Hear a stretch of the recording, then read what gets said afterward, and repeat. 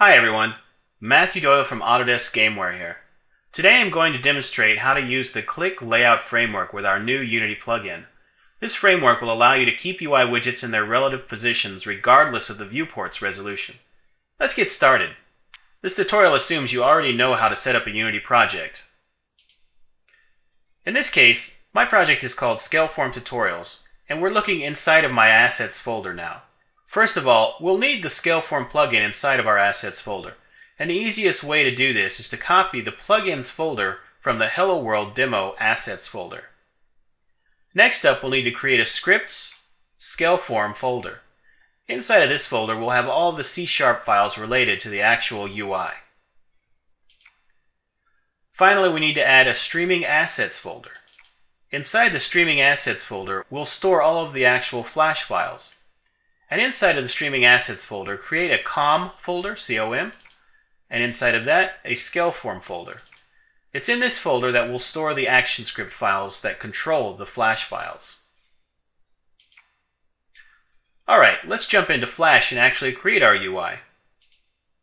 This UI will be composed of 4 simple UI widgets, one in the top left, one in the top right, one in the bottom left, and one in the bottom right.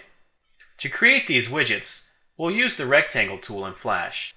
First of all, select a color such as blue, and then draw the rectangle on the stage. Next, select the Text tool, click on top of the rectangle, and change the color in the Properties panel to something such as white, or whatever is readable on your rectangle, and type the word Text Field, keeping the F capitalized.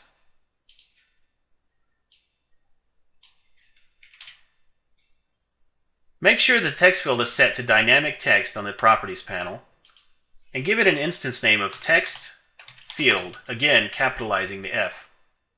Now select both elements, right-click, and choose Convert to Symbol. We'll call this UI_widget, and press OK. Now you can delete the widget from the stage, and then open the Library panel. You should find the UI widget movie clip. Simply drag it to the stage for each corner element. In this case, top left, top right, bottom left, and bottom right. Next, we need to give an instance name to each element. So click on the top left element and open the Properties panel. In instance name, enter top left widget, capitalizing the L in left and the W in widget. Select the top right and give it a name of Top Right Widget. Bottom left, we'll name it Bottom Left Widget. And bottom right, no surprises here, Bottom Right Widget. Now that each of our widgets has an instance name, we can access them from ActionScript.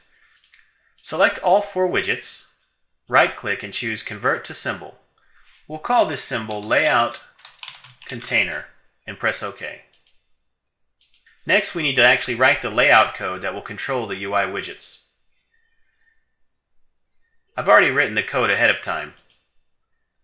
Here's my class, layouttutorial.as. First of all, the package statement declares that this can be found in com.scaleform.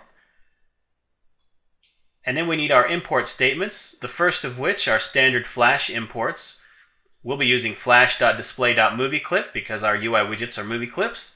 We'll also need flash.display stage scale mode so that we can set the scale mode of the stage, as well as flash.display stage align in case we want to set the alignment mode. Next up are the actual CLIK components. First up, we need core.UI component, as layout tutorial will extend UI component. UI component provides some basic functionality. We'll also need CLIK Layout.layout, and this is what will actually control the UI widget's layout on the screen. And then finally, we'll need CLIK.layout.layout data, which allows us to set the properties of each UI widget, such as horizontal and vertical alignment. The class layout tutorial extends UI component. Next up, we define our UI elements. In this case, we have top left, top right, bottom left, and bottom right widgets, all of which are movie clips. We'll also need to declare the layout instance. Next up is our layout tutorial constructor function, which simply calls the superconstructor of UI component. The next function, config UI, is where all of the magic happens. Config UI is called automatically in the back end. The first thing it does is call the superconfig UI function in UI component. Next, we set our stage scale mode with the line stage.scaleMode equals stage scale mode, and in this case, .no scale. No scale will ensure that all of the UI widgets retain their original size regardless of the viewport size. Next, we define the widget behavior, starting with the top left widget. First of all, we need to assign layout data to each widget. We do this using the line top left widget .layout data equals new layout data. Now we're able to assign layout data to each widget. We'll start out with horizontal alignment. We do this with .layout data.align h equals left. In this case, the top left widget will be aligned horizontally to the left side of the screen. The next line allows us to do the vertical alignment to the top of the screen. Next, we use the offset h property to specify the number of pixels that this element is offset from the side. In this case, 10. We can also use the offset -h property to set the offset for specific aspect ratios such as 16:9 and 4:3. We then use the offset v property to set the vertical offset to 10 pixels for this particular UI widget. This means it will be 10 pixels from the top of the screen. Finally, we set the text field to display TL or top left using the line top left widget .text field, that's the instance name of the text field, .text equals TL. We then repeat the exact same lines of code for each of the other widgets. In the case of top right, the biggest difference is that the horizontal alignment is set to right instead of left, meaning it will be aligned to the right side of the screen. And the horizontal offset is set to -20, or 20 pixels to the left of the right side of the screen. For the bottom left widget, we once again align horizontally to the left side of the screen, but we align vertically to the bottom side of the screen. The horizontal offset is again 10 pixels from the left side of the screen. However, we set the vertical offset to -50, meaning 50 pixels above the bottom of the screen in this case. In the case of the bottom right widget, we set horizontal alignment to right side, vertical alignment to the bottom. Our horizontal offset is set again to -20 pixels, or 20 pixels to the left of the right side of the screen, and our vertical offset is set to -50, or 50 pixels above the bottom of the screen.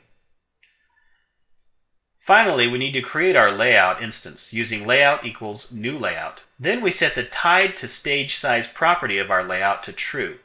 This means the layout's rectangle will match the stage and will be updated if the stage's size changes. Then we simply add the layout instance to the stage with the line addChild layout.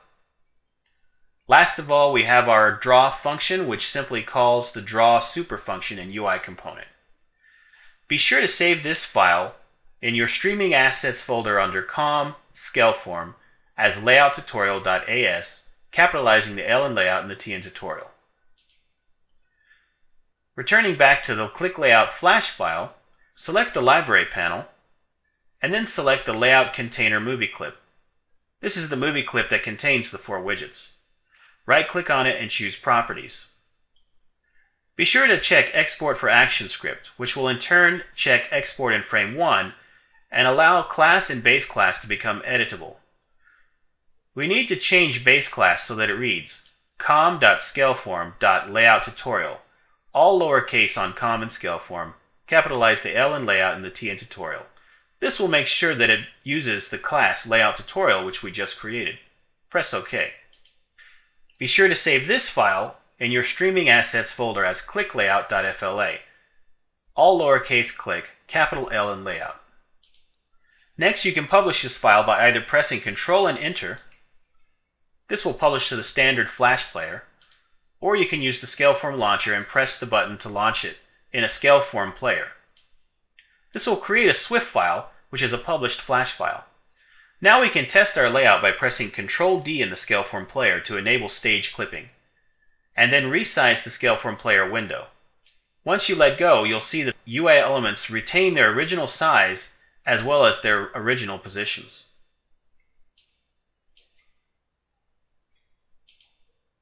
Alright, we're done with the Flash side of things. Now let's jump into Unity.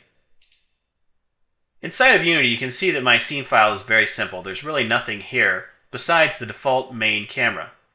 So what we need to do next is to create C# scripts that will control the UI. I've already created my scripts ahead of time. The two scripts I have are myCamera and UI_scene_CLIK Layout. Let's have a look at myCamera. myCamera is fairly simple. First up, we need to make sure that we are using Unity Engine, as well as System Runtime Interop Services, System Collections, and finally using Scaleform. The class myCamera needs to extend the class SFCamera. If we jump back to Unity and open the Plugins folder in our hierarchy, and then open the SF folder, you'll see SFCamera inside of here. This has a lot of the base functionality for a Scaleform camera. Inside of the myCamera class, the first thing we need to do is to declare our CLIK Layout variable of type UI_scene_CLIK Layout. UI_scene_CLIK Layout will be our actual Scaleform movie view. Next up is our start function. The first thing our start function does is calls the base start function from SFCamera, and then executes a start coroutine, in this case, call plugin at end of frames. Next up is our update function, and inside of update, we simply fire the function create UI, and then fire the update function from the SFCamera base class. Inside of create UI, we instantiate our new movie view with the line CLIK Layout equals new UI_scene_CLIK Layout, and we pass two arguments. The first argument is SF Manager. SF Manager manages movie views. The second argument is create movie creation params CLIKLayout.swift. CLIKLayout.swift, if you'll recall, is the name of our Swift file. This brings us to the second class, UI_scene_CLIK Layout.c#. This class is much simpler. First up, we need to ensure we're using Unity Engine, Scaleform, and in this case, Scaleform.gfx. UI_scene_CLIK Layout should extend movie. We first declare the SF Manager, then we have our constructor function expecting the two arguments, SF Manager and SF Movie Creation params. We cache a reference to the SF Manager, and then we set focus to this movie using the line this.setFocusTrue.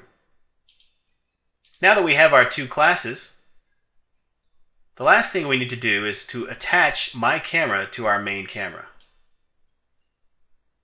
Once we've done this, we should be able to test everything out.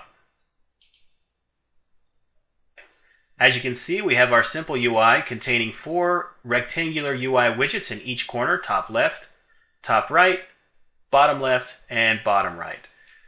Take note of their sizes, because as I change the Unity window, they maintain their original size while also maintaining their position.